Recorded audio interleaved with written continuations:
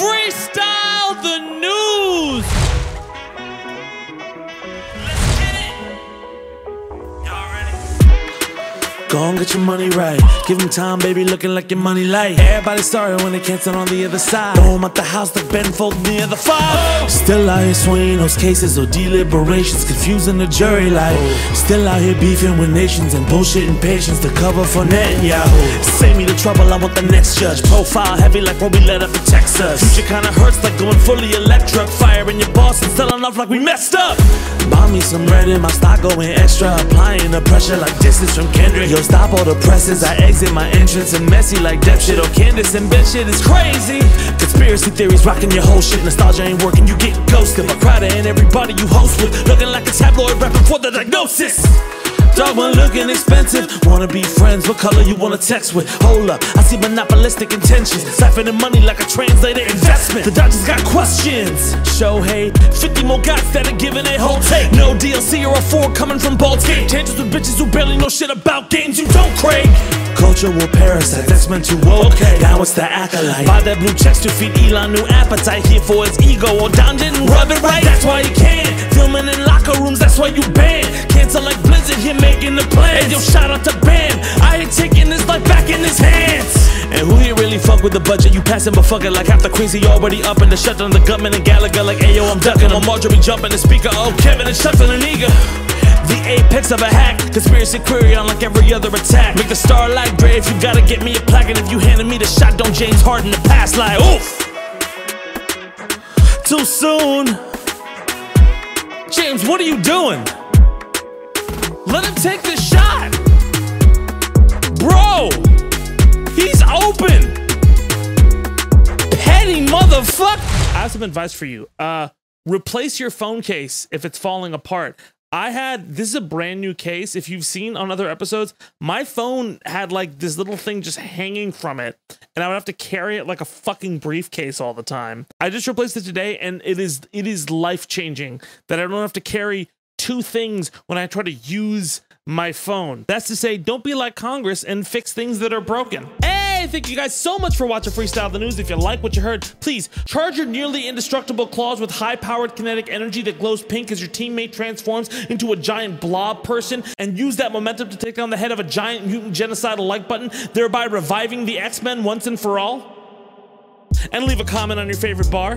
X-Men 97 is so good. Listen, I know I tend to get a little nerdy about this kind of stuff, but I can't tell you how prescient and timely this piece of work feels in 2024. And they didn't really change like all that much of what the series was. They just elevated the elements to a higher degree. Characters like Cyclops are so much more rich and interesting and cool. His fight scene is awesome. Storm feels powerful. It feels incredible. And there's this amazing speech by Magneto in the 2nd episode. And I just want to say to everybody who said that the X-Men were too woke, please pack your shit up and fucking leave. I don't know if a single thing exists to show how full of shit these culture war people are. They're still trying to complain and make it into some big thing, and it just falls on deaf ears because the work is so good and they're so fucking soft. So please, pack your shit up. You're fucking idiots. You are the death of the party. Like, if anybody invited you to the beach, you'd start doing the Anakin speech about sand. That's how fucking useless you are, Ian Miles Chong, whatever your dumb fucking name is. Sorry, I just had to get that out. X-Men 97 is amazing. Go watch it. Even if you don't like cartoons, you'll have a good time. Anyway, before we get into this breakdown, I just want to remind everybody, next week we're doing a town hall for Too Soon Crew. Too Soon Crew is our patron service where you get extra videos, a really nice news roundup. I tend to post a lot of secret songs early, and we're getting ready to release a single, so you'll get to see some stuff on that. You also get a discount on merch, and you get to see little messages of yours in the episode at the higher tiers. We're finally implementing it this time. I'm really excited about it. So go check that out. It lets me make more content that I don't get to usually make because of the YouTube algorithm. But anyway, let's get into this breakdown, and we have a lot to talk about this week. It feels like all of the news that was insane dropped on Friday at once. I'm recording a majority of this on Friday, so a lot of this is very fresh and super substantial and interesting. I got a lot to get through, so let's get into it. And let's start with Candace Owens and Ben Shapiro. Oh man, this has been brewing for a while. If you don't know who Candace Owens is, how do you not know who Candace Owens is? Candace Owens is a conservative political commentator. She says a lot of crazy stuff, talked a lot of shit on George Floyd. She wore a White Lives Matter shirt with Kanye, who, by the way, just... He's an upstanding citizen, right? Candace Owens has a unique place in the conservative sphere because she talks a lot of shit, like as bad as other grifters' opinions are. And by the way, I understand that there are grifters on both the left and the right, but specifically Candace Owens, like her opinions are like genuinely like insane, like weirdly insane behavior. It's just, she's so transparently buffoonish. And I'm not the only person who says that. Her favorite comedian, Dave Chappelle, has said that about her. But listen, the situation we're talking about today has been brewing for a while, since October 7th. But Candace Owens and Ben Shapiro, star and co-owner of the Daily Wire, have been beefing over the response of Israel towards Gaza. Candace qualifying it as a genocide and Ben taking immense offense to that. And again, this has been spilling out onto X and other forms of media for a while now. People asking Ben his opinion on Candace and him kind of asking her to just kind of leave and almost like quit the Daily Wire. Candace refusing to back down, kind of making a few different media rounds to try to bridge a gap on things. She was on Destiny's stream at one point, but it kind of reached a new level recently when Candace went from, hey, Gaza is a genocide to, hey, Gaza's a genocide and here's a bunch of anti-Semitic conspiracy theories. Oh no. And again, Candace, as contrarian as she is, really leaned into everything. Like the cabal and who controls all the media and everything, and it's not good. And so you could kind of see the writing on the wall, but today it finally broke on X when the Daily Wire finally announced that Candace would no longer be working with them, with Candace herself issuing a statement on X, because I guess that's what we do now. The rumors are true. I am finally free. Okay, Candace. Now look, I have to say also, this is the second high-profile conservative media star that has left the Daily Wire in kind of a short time. It feels like Steven Crowder was just having his beef with Shapiro not too long ago, over like $50 million. And then also Crowder had a bunch of allegations come out about him, which kind of toppled a lot of his credibility and his empire and his image. And look, I am clearly no fan of any of these people, right? But even if I take my politics out of this, what's interesting is that we always view like these big conservative companies as these grifters who are always together like a Spartan shield, who will never bow down to like facts or any other opinions. And look, there are certainly people on the left like that as well. I'm not going to act like pundits aren't pundits, but it's important to note that punditry like just has a history of doing this. Eventually fault lines just occur. And if you are a contrarian and somebody who's aggressive and outspoken and just likes to talk a lot of shit and double down on things that could be kind of fucked up, this is going to happen. Candace Owens, you can say, is kind of like in the vein of Kanye West on the political right. Obviously, the anti-Semitic conspiracy theories are abhorrent. Even her final message of like, I'm finally free, kind of references some of her other anti-Semitic theories. And to be honest, for all of the strength that the Daily Wire keeps projecting, it feels very self-involved. And there seems to be a divide in these conservative circles. Even now, if you search up this topic, there are people turning on the Daily Wire saying, oh, they're actively promoting censorship. How could they do this? Obviously, that going into worse rabbit holes of anti-Semitism because of Candace Owens' circle. I think this is going to be a very transformative year, not only for the presidential election and what we're going to see. It's going to be unprecedented, but media companies are also going to go through a lot of shifts, especially the legacy media companies we've had for the last few years that are really diving into the culture war. Because the situation in Gaza is a very controversial issue that's not only just across political lines. There's a lot of different cultural identity-based factors there. So we'll have to wait and see what happens. Let me know what you think in the comments of this whole breakup, whether you think the Daily Wire is going to survive this or Candace is going to hurt their credibility heavily with their base. And speaking of beef, let's move on to the topic I wanted to start with: Kendrick throwing shots at J. Cole and Drake. Oh man, this is big. If you haven't heard, Kendrick Lamar was recently featured on Future and Metro Boomin's latest project, which dropped on Friday. And he has a verse on a song called Like That, where he goes in. That verse is fire, it's aggressive, it's intense, and he throws a few shots, specifically at Cole and Drake. I'll tell you right now, I can't play this on YouTube because it's gonna demonetize this video. But if you go to Genius, you can already see like you got Future's verse with a couple little like things in there, and then you have Kendrick's verse with everybody just adding descriptions of what he's throwing shots at. But the lyrics in question, which throw shots at both J. Cole and Drake, are fuck sneak diss and first person shooter. I hope they come with 3 switches. First person shooter is a collaboration between J. Cole and Drake. If you walk around with that stick, it ain't Andre 3K. Think I won't drop the location. I still got PTSD. Both Stick and PTSD are tracks off Cole's album. These are like subtle shots, right? Motherfuck the big 3 hitter. It's just big me. Okay, that's a direct shot because on First Person Shooter, J. Cole's collab with Drake, he references him, Drake, and Kendrick as the big 3. And Kendrick's like, we're the big, no. I'm the big 3. I'm me. Big one.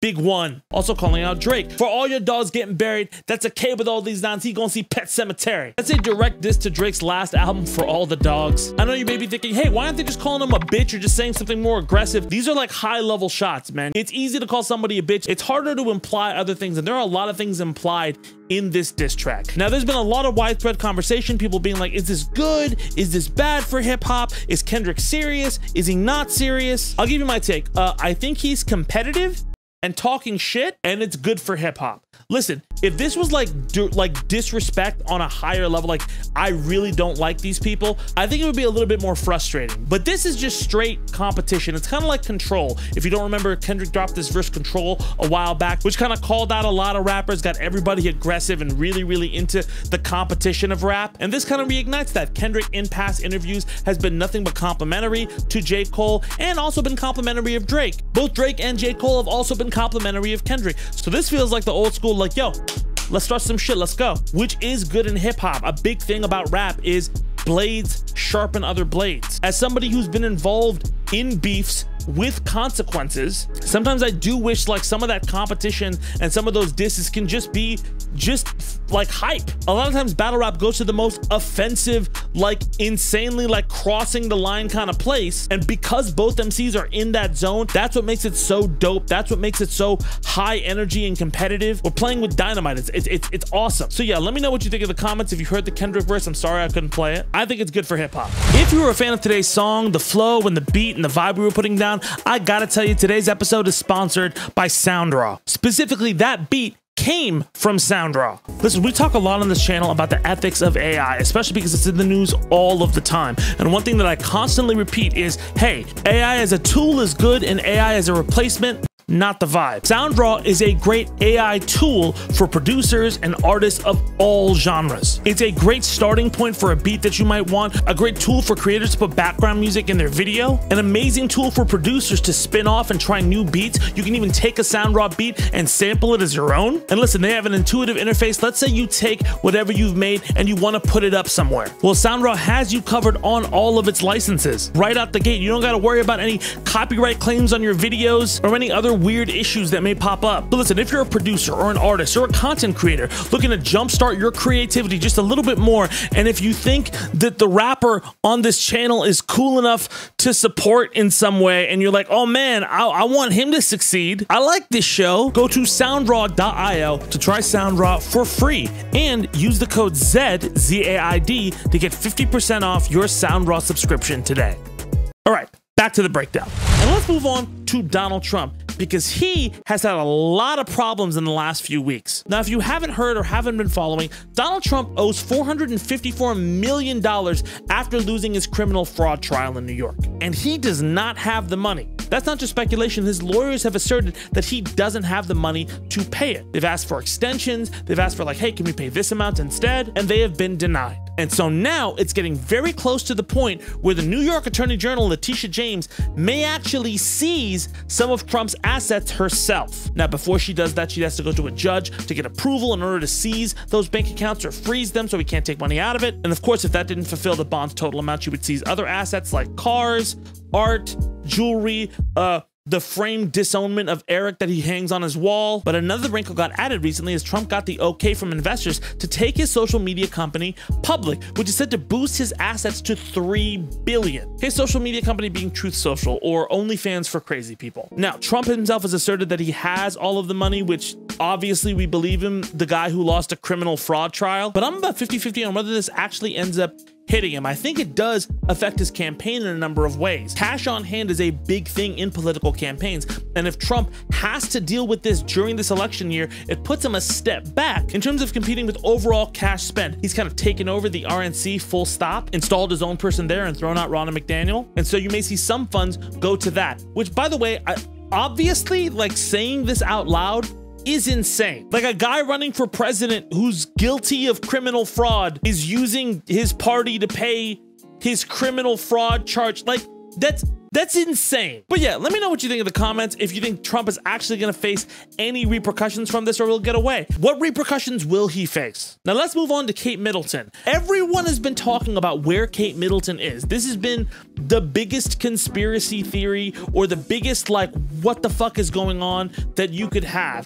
speculating about the royal family. And finally, tabloid bullshit met reality when Kate finally released this video saying that the reason she's been out of the public eye is because she was diagnosed with cancer. And at the time, it was thought that my condition was non-cancerous. The surgery was successful. However, tests after the operation found cancer had been present. My medical team therefore advised that I should undergo a course of preventative chemotherapy, and I'm now in the early stages of that treatment. Now, obviously, there's been an outpouring of support. Also, a lot of questions about how we cover the royal family. Obviously, this is a wake-up call, like, hey, maybe you shouldn't speculate on fucking everything. Kate does seem optimistic about her treatment. But I have to say, yeah, like, it's no secret, it's disgusting the way the royal family is covered. And I think people finding out this way was necessary. Everywhere, people were speculating random shit, like, is this version of Kate real? Is this photo Photoshop? Is this this? Is this that? And that all just seems so callous when you come to the reality of everything. I don't follow the royals all that much. I think it's just kind of a big clusterfuck, but I would hope it would make people reassess their faith in tabloid journalism overall. I don't think it's going to do a huge amount of that, but one can hope we'd at least have a little bit of respite to go, hey, maybe that wasn't a good thing to do. Also, wishing Kate Middleton the best and a speedy recovery. Hey, very quickly, I'm recording this the next day. Also, now you can see Goku's face instead of him being folded into my visage. I'm also drinking pre-workout, so I'm being good about the gym. So as of this morning, it feels like the tabloid machine is already back in swing. People are speculating whether the video was edited in any way, which is fucking disgusting. People also like Blake Lively apologizing in the wake of all of this. But even with that, there does seem to be an air like, hey, maybe we need to re-examine how we're covering people in general and how gossip can injure a moment in different ways, even if it means you, the person who was gossiping, gets injured. That's a little egocentric how we're coming about this realization, but at least we're coming about it in some way, shape, or form. But anyway, let me know what you think in the comments. If you think there is going to be any small amount of self-reflection about this, I know we'll probably go back to normal at some point, but what do you think we'll take from this situation? And very quickly, I wanted to add on a story about the Moscow attack at a concert venue by ISIS. Now, this is a developing story, but it's absolutely horrific. On Friday, multiple gunmen opened fire at Crocus City Hall in Moscow, resulting in the deaths of 133 people as of Saturday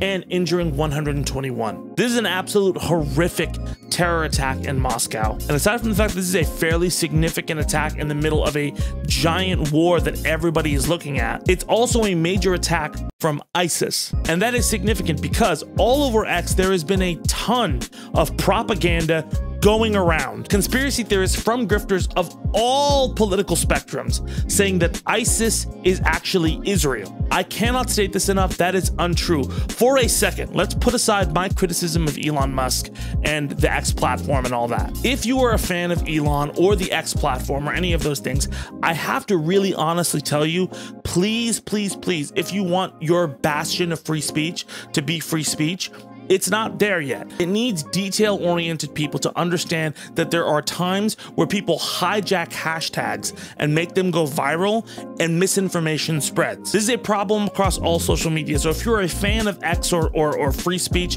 I clearly am not, but I just want to let you know, please take whatever you're reading on that platform for the next couple weeks with a grain, like the tiniest grain of salt. Even if you already do, reduce the grain size by a few more millimeters. But yes, for for some reason, that conspiracy theory of ISIS just being Mossad agents or whatever the hell spread like wildfire over X. And I think as of this taping, it's still going crazy. And so very quickly, just to dispel some information. A, Ukraine is not responsible for this attack. Kiev has denied responsibility. ISIS has accepted responsibility. On top of that, if you go, hey, well, why the fuck would Russia have a problem with ISIS?